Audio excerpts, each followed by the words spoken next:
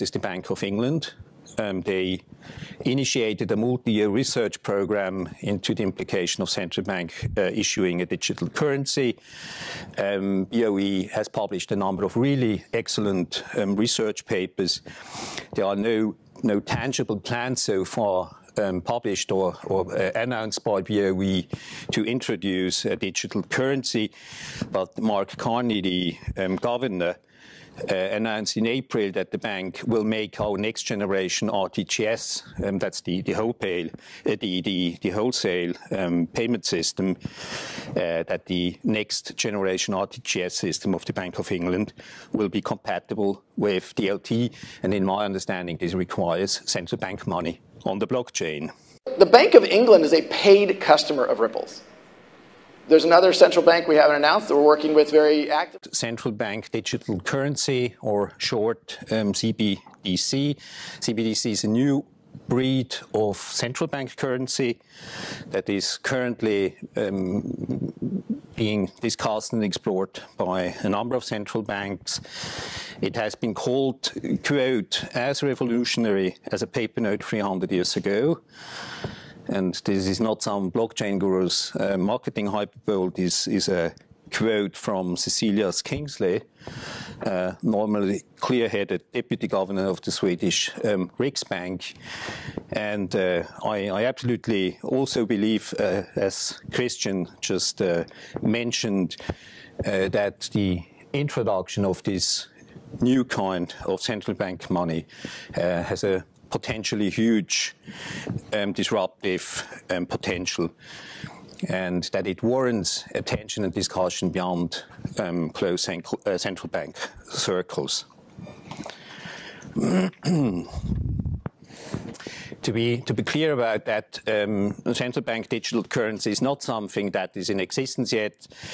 I understand that Ecuador, Tunisia, and possibly Senegal have issued something along these lines. I don't have the necessary information to really say whether this is the true thing or whether this is some kind of e-money, commercial bank money, in form of a digital representation.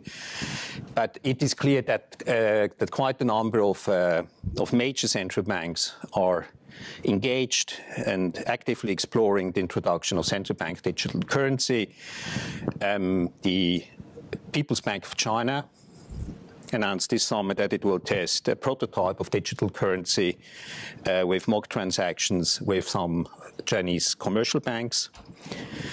The Monetary Authority of Singapore, the MAS, completed a distributed ledger trial focused on interbank payments this spring. It followed up with two spin-off projects. The first project focuses on fixed income securities trading and settlement on the blockchain, and the second one will test new methods to conduct cross-border payments using central bank digital currency. The Bank of Canada concluded a test run known as Project Jasper this spring.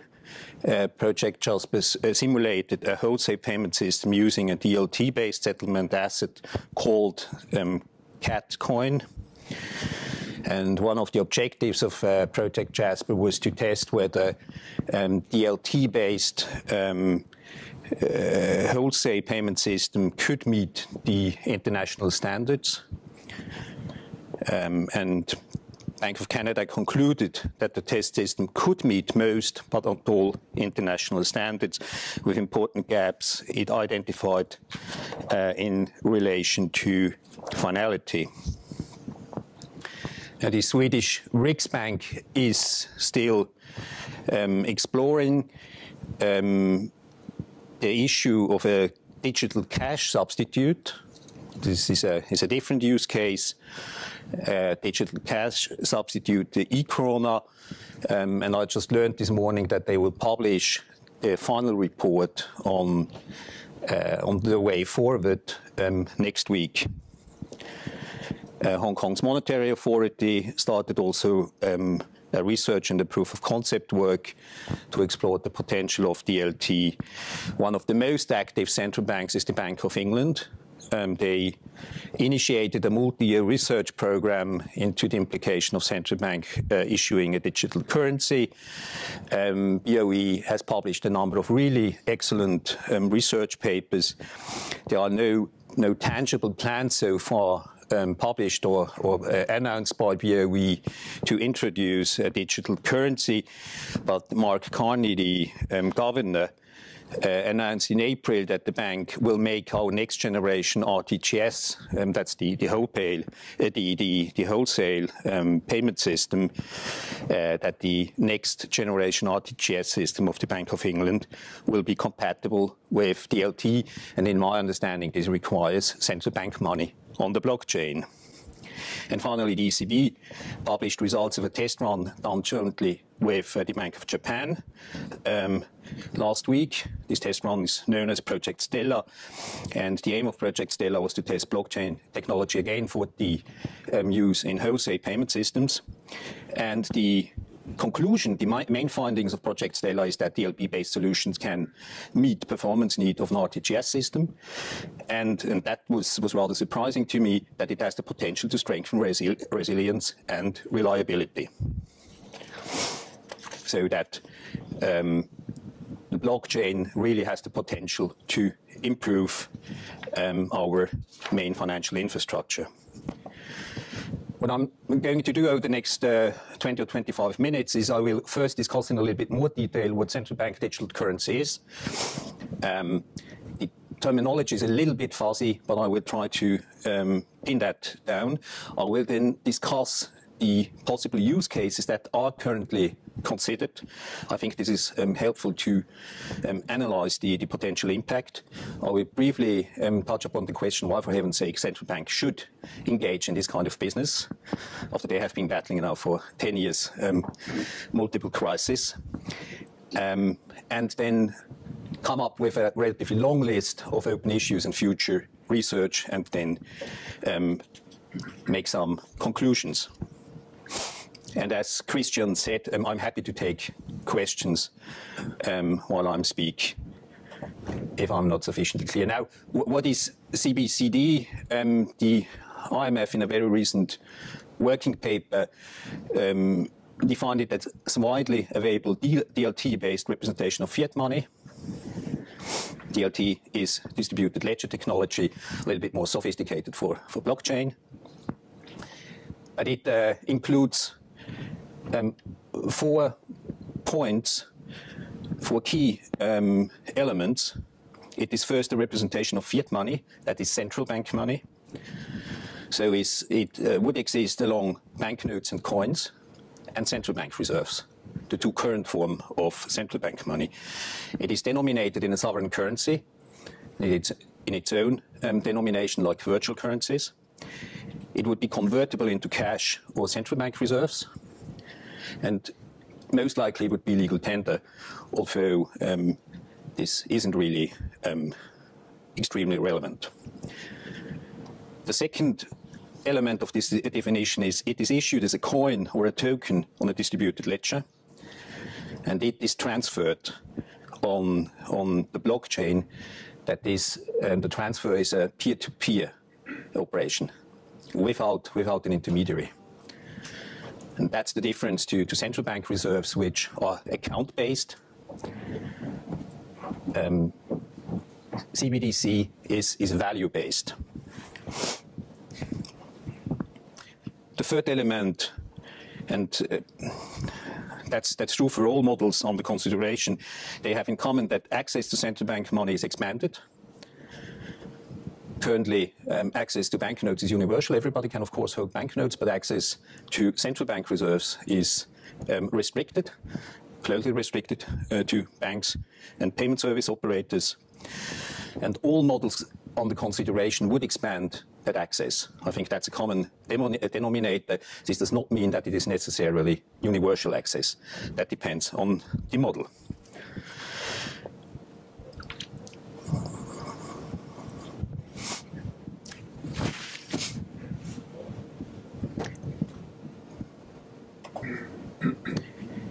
Now, how would CBDC fit into the current landscape of monetary assets?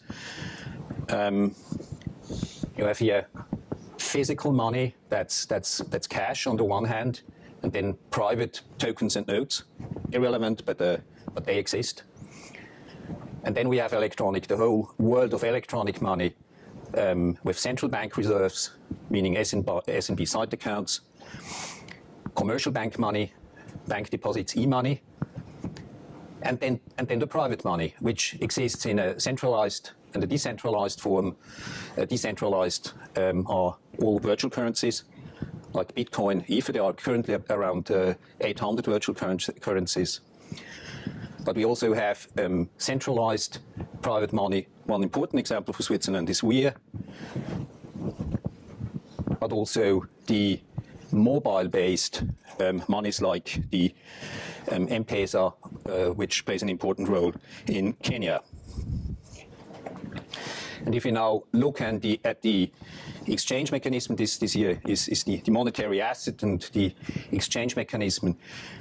We have, if we start with cash, peer-to-peer. You don't need an intermediary to exchange cash. It's universal. Exchange is anonymous. And CBDC would have very similar features in relation to the exchange mechanism. It wouldn't guarantee anonymity, but pseudonymity. So a high degree of confidentiality. Central bank reserves and commercial bank money is transferred via payment systems, or in the case of commercial bank money, correspondent banks. Now let me turn to the use cases, which can be structured into four major cases, which are to a certain degree overlapping. But I think it's useful to distinguish these cases. The impact on the financial system of the whole is increasing from A to D, and I think also the likeliness that it will be introduced is higher here than this one. We have a first use case where central bank digital currency is used as an interbank settlement coin for payment systems and security settlement systems. We have a second use case where it is used as cash substitute. That's the e-krona project. There's an emerging, extremely interesting and slightly scary discussion about using the central bank digital currency as a new monetary policy tool, opening up a host of new opportunities to central bank to be even more creative in what they do. And then the use case with the highest impact would be to open to the general public the possibility to use central bank digital currency for as a store of value, i.e. opening up the central bank balance sheet to the general public. I think it's important to note that use cases A and B require blockchain. It doesn't make sense without the blockchain. C and D may be realized using a blockchain. Perhaps this is more efficient. But this is also feasible. This would also be feasible with a traditional account structure. But A and B don't make sense without this particular technology. So let me take a closer look at these four use cases and start with central bank digital currency as a settlement coin. That this CBDC would be issued as a unit for the settlement of payments and securities transactions.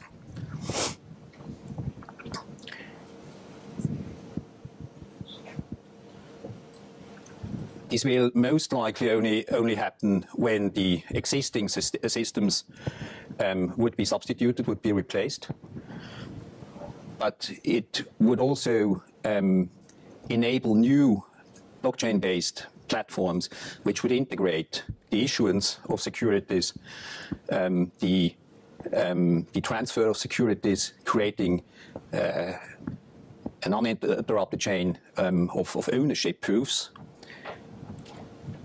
which would also permit to integrate corporate action and even with a DAO, with a decentralized autonomous organization, certain governance features into the way securities are issued and transferred. And I absolutely believe that this has a huge potential. I absolutely believe this is one of the most promising use cases for this new technology. And this will, at least when it's used in mainstream financial services, this will require to be able to settle in central bank money. The technical setup would be that we would have a distributed ledger with CBDC issued by the central bank. The central bank would run one of several nodes in the ledger. Although there are also certain discussions that the distributed ledger could be confined to one single node, which of course raises the question whether we are talking about the same technology here. I will get back to that. Of course, no central bank will issue central bank money without controlling the underlying technology. And this is one of these tensions that merit further discussion. It is generally assumed in the discussions that the access to this kind of central bank money would be restricted to banks and other service providers, so we would have a permissioned DLT.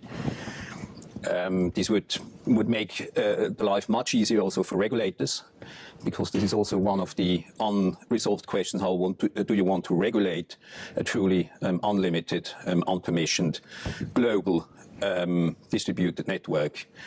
I'm sure the regulators don't make up your hopes, but I'm sure the regulators will find a way. But this is certainly not something that is resolved.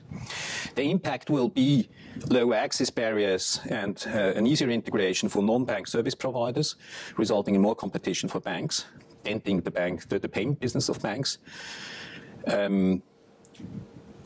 I think it is safe to assume that these systems will be more efficient. It will be able to run them 24/7. They will probably offer features for enhanced liquidity management. The ECB test run showed that the resilience can be better than in the current centralized systems. They will offer more transparency for the central bank, which may be good or not, but that comes with this technology.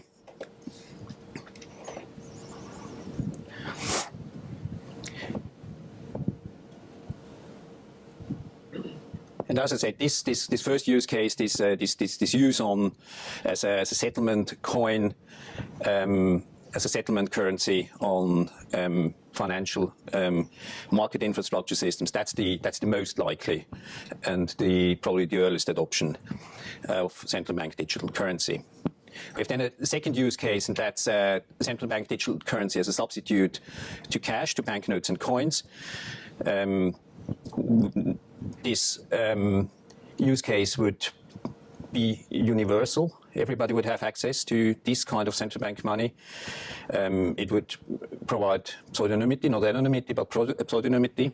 The transfer would be peer-to-peer, and it is assumed that no interest would be paid, like in the case of cash. So really, the functionalities of cash would be closely mirrored. The impact on end users would be that they would have an easier and better and more reliable access to the blockchain, of the emerging blockchain economy. Currently, you have to use virtual currency for that. This implies major forex risks. Given the high volatility, there are other risks, as various accidents have shown in the past. So offering central bank digital currency for using blockchain-based applications would have a clear benefit to end users. It can also be assumed that payments would be faster and cheaper, perhaps much faster and cheaper in the cross-border context. For emerging market, an important consideration is that it would foster financial inclusion. Doesn't play a crucial role here, but for emerging market, that can be an important driver. The impact on banks would be that they would probably lose major parts of the payment business. and there would probably be a slight dent into the deposit business. I think in any case, new service providers would emerge with even more increased competition. How would this work? Do you have an account with the central bank? No. That's blockchain based. No account with the central bank. No, it's in your wallet on the blockchain. It's value based. It's not account based. That's the big difference. It's really similar to cash, but just digital form. So the central bank will just issue these tokens then. Yeah. And then after that, it will be distributed.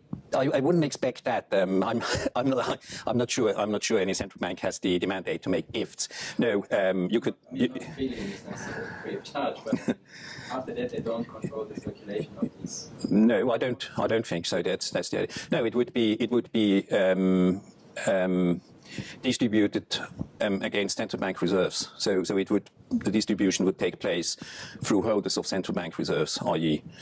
banks, and then from there on against commercial bank money. Yeah. Where it's a substitute for other sorts of money. Sorry? It's a substitute. It's a substitute to cash. Yes. To cash and to e-money, but e-money is completely irrelevant today. That has never taken off, at least here. But it would be a substitute to cash, really. What is really rational behind that? I mean, I can see a rationale for Bitcoin, etc., but I don't see the rationale now. I mean, from what I understand, and from your answer now, my question is, yes, it's a substitute. So it uses the new technology, but I miss the rationale. For the central bank? For the central bank, maybe it's really, using it's a rational for the, let's say, for the global financial system, not maybe for the national, for the central bank. I really miss the rational. I'm not sure I understand your question. I think I'm coming to the rationale for the central bank, and you're right. I'm not sure they are really too keen to do that. Although the Swedes are really seriously looking at it. It's simply another step in the direction of the cashless society, an important one. As I said, the e-money has never taken really off. That's not extremely relevant. But it's another step in the direction of the cashless society. But and I think this is important. It's only a substitute for banknotes and coins. So this isn't really it has a limited impact as banknotes and coins have a limited relevance in our daily life. It is more relevant here than in Sweden, but okay. Sorry, that was too much. We're coming now to the more interesting part. That's a third scenario where we don't have any real information about thinking in the central banks.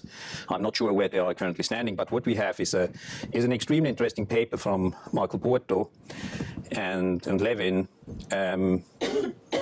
published this August, on central bank digital currency and the future of monetary policy. If you're interested, you should read that. It's absolutely scary, and Porto is mainstream central banking.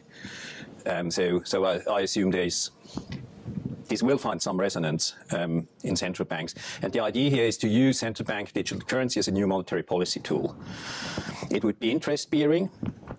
If you're paying interest, you have an expansion of monetary base.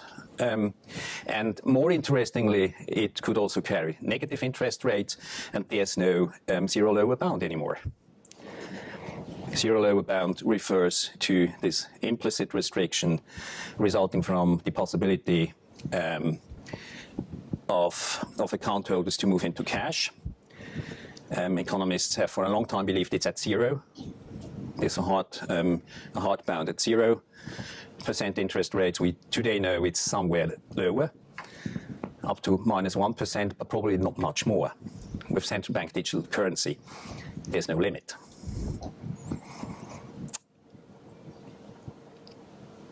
CBDC as a new monetary policy tool could also be indexed. That's one of the suggestions made by Porto to the general price level. So you have a choice between stable nominal or stable real value, again, a possibility that, or a feature that open news possibilities, and which would probably make redundant the use of inflation target above 0. You could probably try to target the 0% inflation target. So would it be fair to say that this is basically equivalent more or less to the full and complete implementation of A and D? Yeah, I think it entails that. You're absolutely right. I'm not sure it really requires full universality. It really requires the access of the general public to central bank money.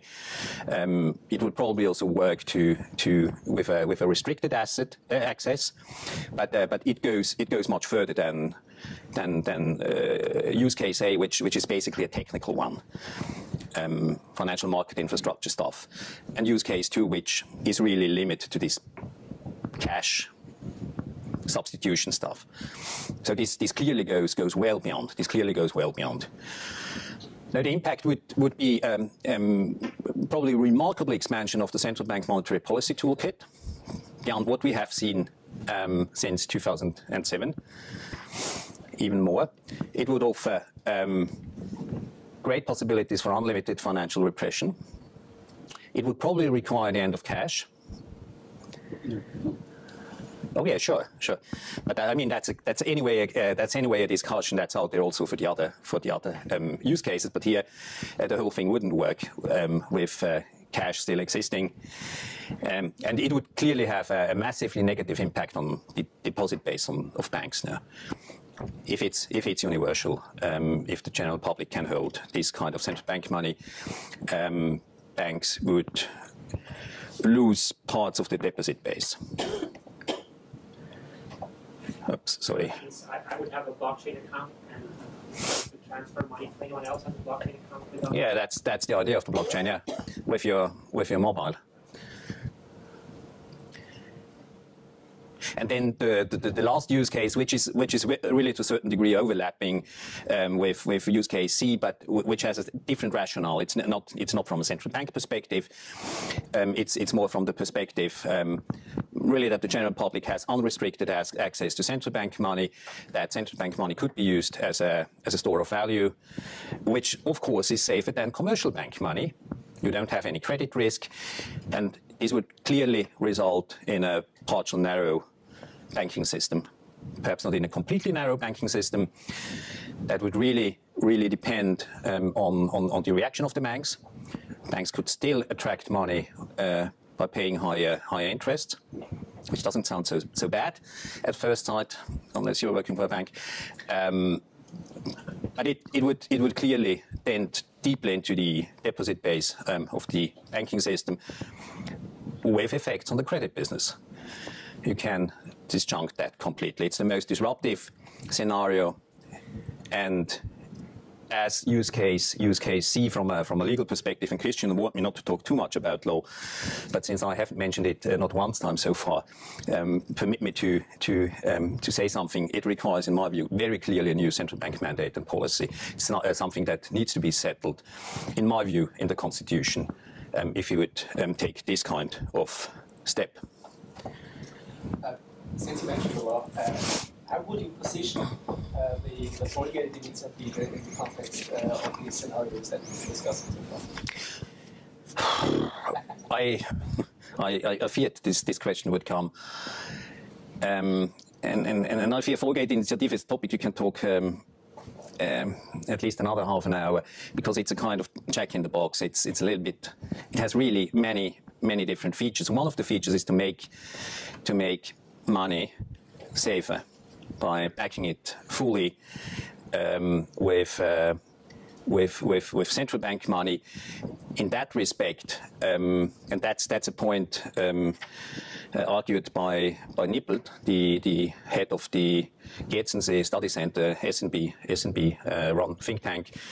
Nippelt published a paper this summer in the NZZ, and he argued that with central bank digital currency, you could realize certain goals of the Vollgeld initiative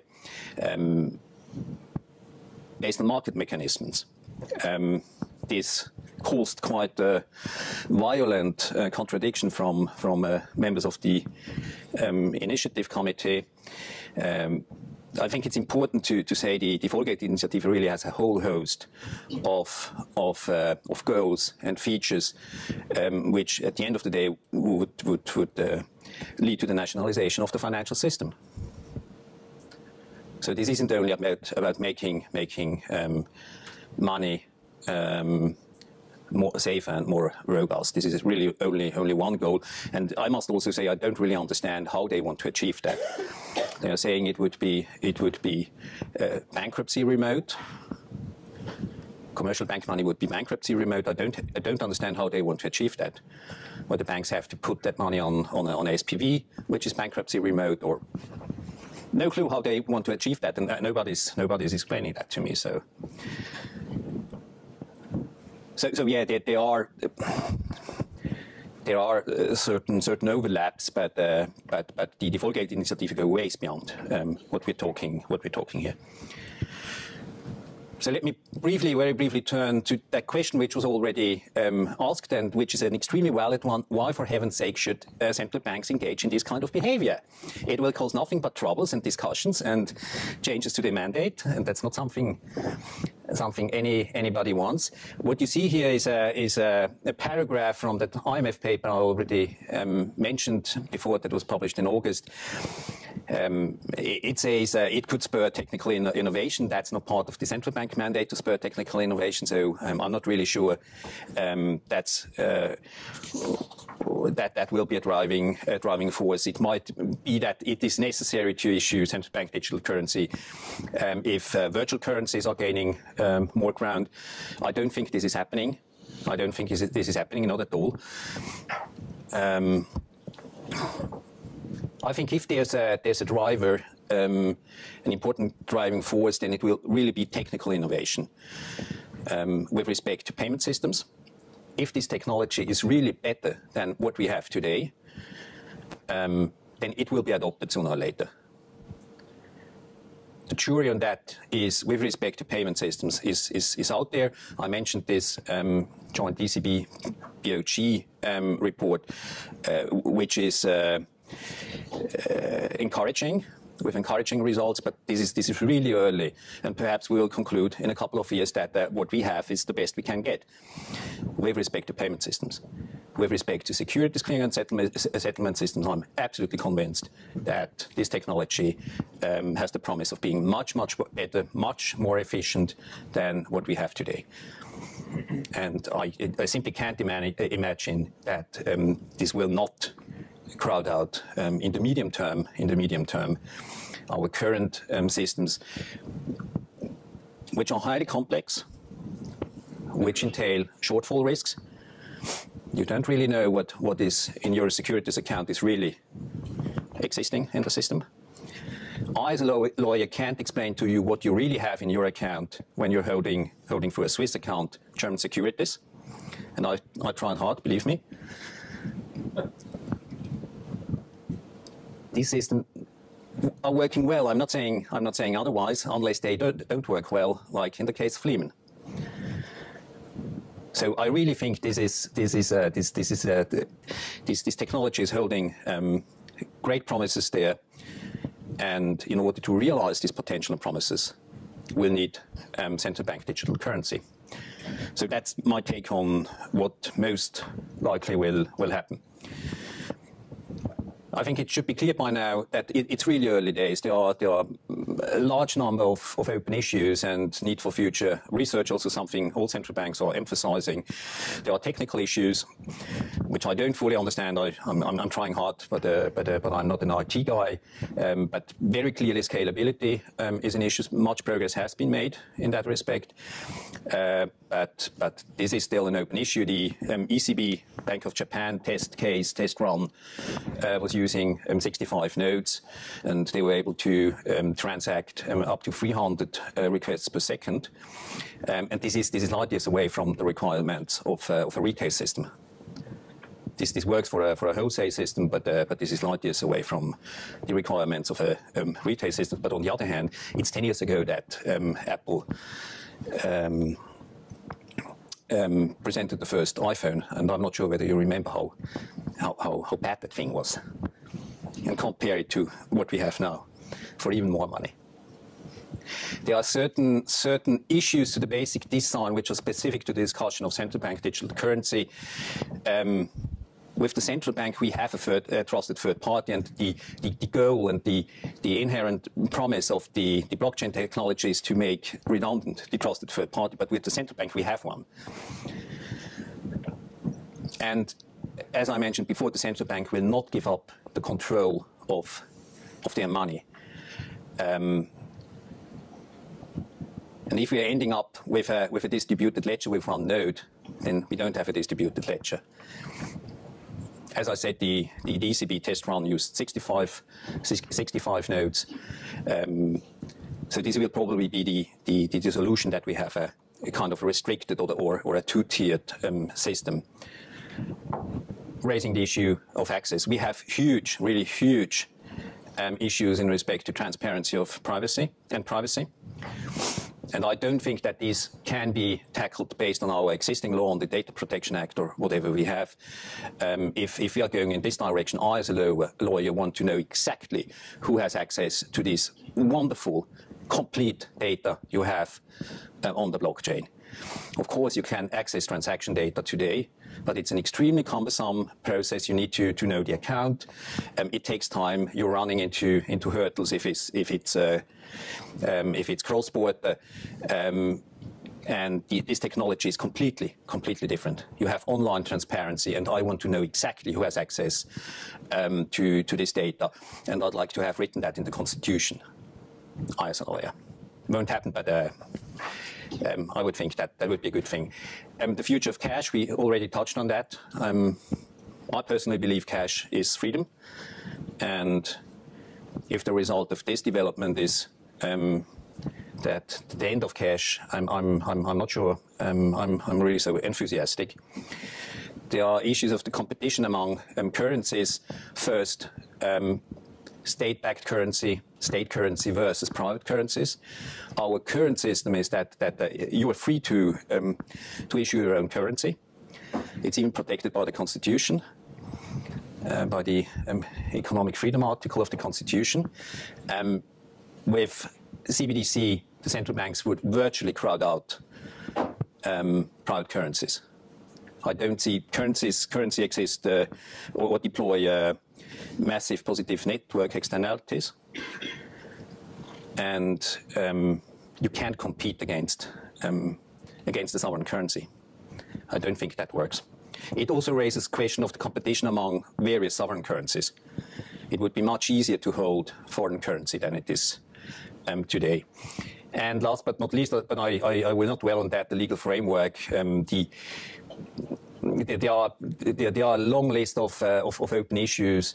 Not so much regulation. I think regulation with that's, and so far we have focused mostly on regulation. But I think that's not so difficult. The regulator will figure out something sooner or later how to deal with that. But there are issues of property law. You must ensure that the token on the blockchain really represents the securities. And the whole concept of securities, which is absolutely fundamental for our financial system, is called into question. I'm not sure it makes sense anymore in this environment. That's a discussion that has started now. Really, this summer that's taking off slowly, but that will take a certain time, and that will require action from the legislator. And the legislator hasn't realized that. So I'm coming to the conclusion of my presentation. I think it's really a hot topic, perhaps the hottest topic currently discussed among central banks. There are different use cases which are considered with various degrees of disruptive effects. All use cases have in common that it will lower entry barriers for new service providers, resulting in increased competition, and the most disruptive scenario will result in a narrower banking system. And I hope I made absolutely clear this is no technicality. We're not talking here about some technical stuff of how payment systems are running or how money is created and distributed, this is a topic of general interest. And I'm happy that I have a full house here, that I obviously met some interest, and I hope I have contributed a little bit to get this discussion started. So I'm at the end of my presentation. Before I'm taking questions, I'd like to make a short commercial break. I'm co-chairing a seminar on this issue that will take place in November. It's a one-day seminar jointly organized by Universities of Zurich and Lucerne. We will have somebody from the Riksbank who will explain what's going on with the e-krona. We will have somebody from ECB who will present ECB's position on that. We will have an IT guy, and I'm looking forward very much to his presentation. We will have Dirk Knippelt from the Study Center Gietzensee, who will discuss this monetary policy use case. If you're interested, I have a couple of flyers with me, or you can send me an email or leave your card here. I'd be happy to welcome you. So that's what I have to say. Thank you for your attention, and I'm happy to take questions here or then later on during lunch. Thank you.